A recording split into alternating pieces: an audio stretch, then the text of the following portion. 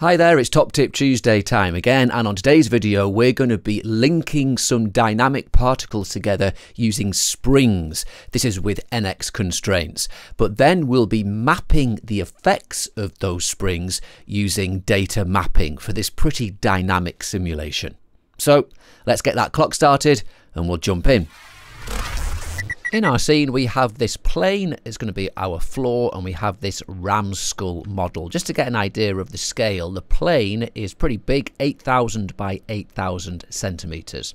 The ram has got a vibration tag on with some rotation settings to give it this nice rotating look, and we're going to use these as our collision objects. So let's select both of them, go to tags, extensions, Insidium, collider, and on the plane collider, the floor, we don't want any bounce, we want a bit of friction, and we want a little bit of scatter, so the particles that bounce on the floor will kind of scatter off in different directions. The ram skull, we're going to take off the bounce and just have a bit of friction only, something like that. That'll do.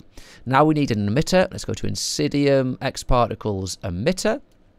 Here's our default emitter, and because we're in quite a big scene scale, the emitter looks quite small. Let's go to the object tab. We're going to go to the emitter plane and change it to -y, so it's pointing down. The width will make 200 and the height will make 1500, so it's long and thin, something like that. Then in the emission tab, we're going to have it set to rate. The lifespan will make it, say, 220 with 30 variation. Birth rate of 15,000, and that's 15,000 per second in this scene, and we'll take all the speed off.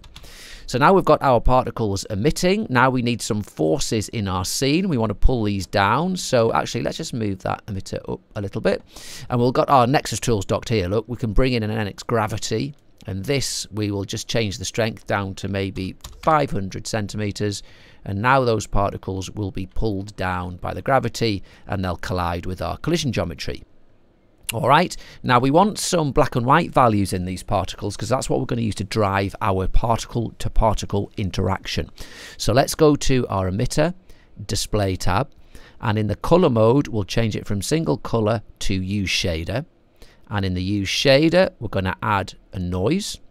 And in the noise, let's click on it. Now you can choose any noise you want here. I'm just going to use the default noise, but I'm going to put the global scale up to 600, and we're going to give it a little bit of low and high clip there, which if we look at the preview, it's really kind of clamped this contrast here. So now if we hit play, you'll see that we're getting different colored black and white particles.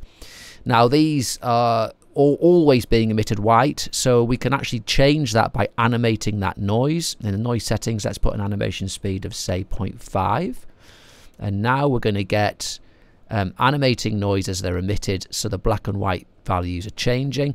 I think we've got a little bit too much white in this, so let's just move this up a bit just to darken that off a bit, maybe something like that.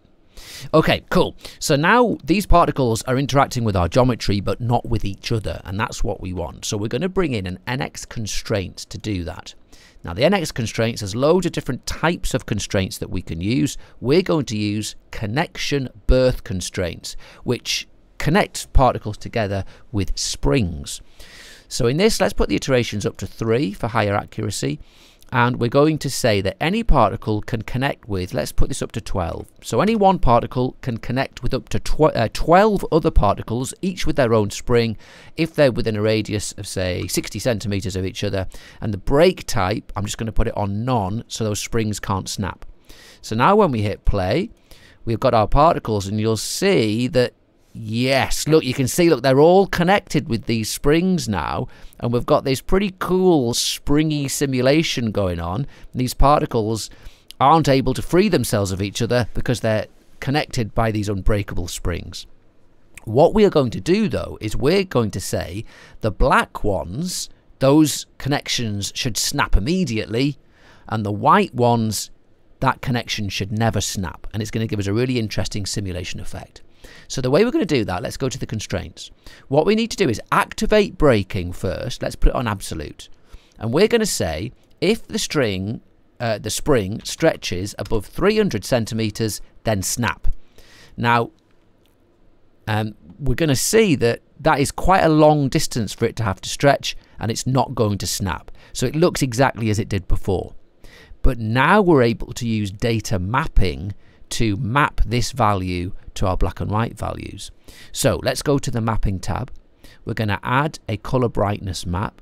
We're going to set the category as birth constraints. That's what we want. But the parameter is not weight, it's break. And we've got the range min set at 0, which is black. That's this not here. And we've got the range max set at 1, that's white, and that's this not here. And what this is saying is, at black, it has 0 centimeters of that break value, so they'll just snap straight away.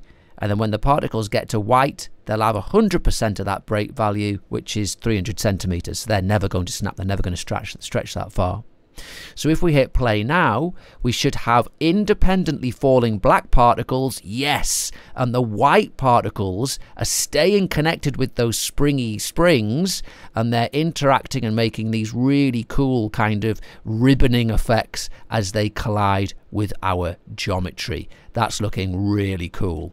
And if you want to make adjustments to this, you can get more of the springy white particles if you go to the emitter, display tab, and you can just make some adjustments to the noise to add more white particles to the scene, so you get more of the connected springy particles and fewer of the black ones.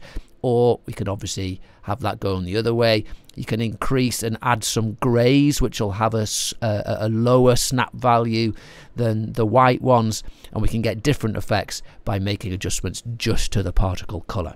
And that's how we can use constraints to get particles to interact with each other, and then how we can use data mapping to apply those constraints differently to particles according to their color value.